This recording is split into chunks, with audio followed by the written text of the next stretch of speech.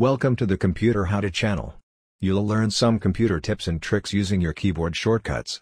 In this video, you will learn how to use the keyboard shortcuts to cut, copy and paste.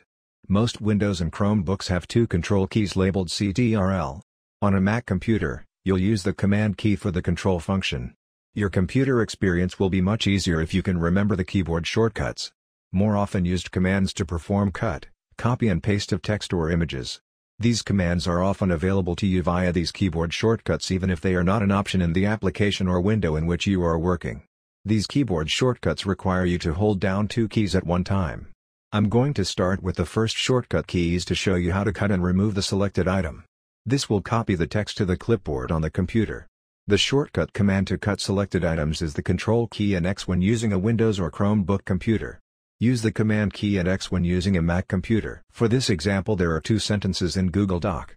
I'm going to move the last sentence and make it the first by using the cut and paste shortcuts. That way I don't have to retype the sentence on the first line.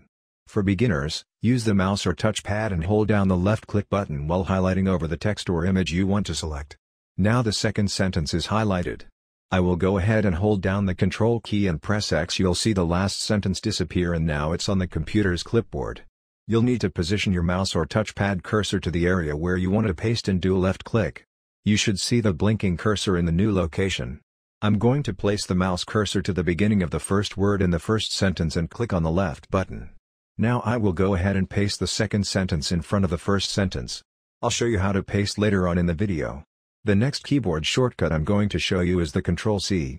This function copies the selected content such as text or image.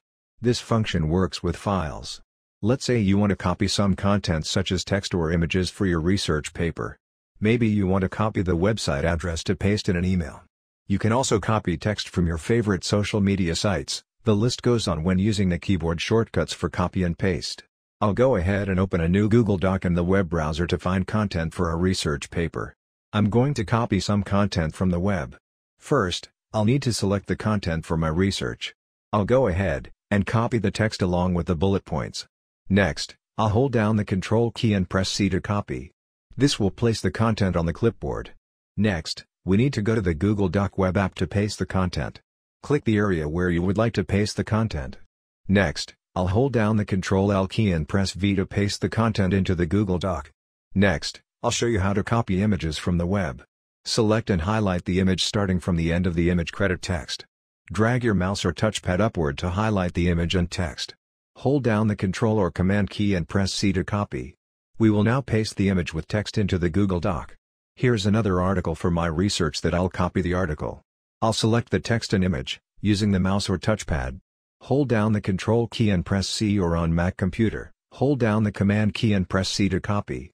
To paste the selected text and image, go to the Google Doc and place the flashing cursor to where you want to paste.